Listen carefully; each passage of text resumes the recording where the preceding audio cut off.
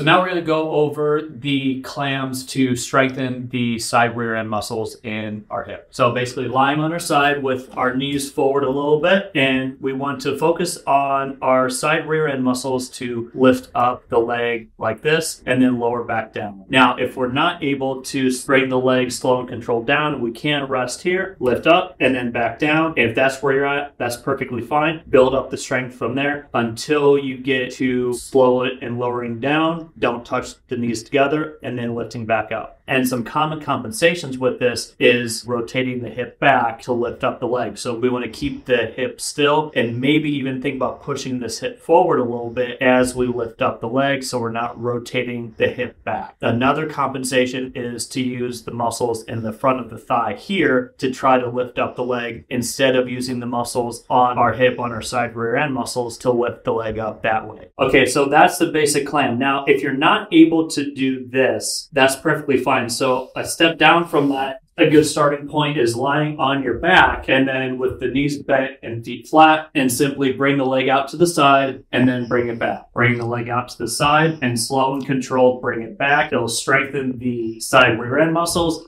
and the inner thigh muscles as well. And then also it'll actually strengthen the hip muscles on the opposite leg as well. So you're actually working both legs at the same time because you're preventing this leg from moving. So bring the leg out to the side, keep this leg still, and then bring it back. So if you're not able to do a basic clam, that's a more simple version of that.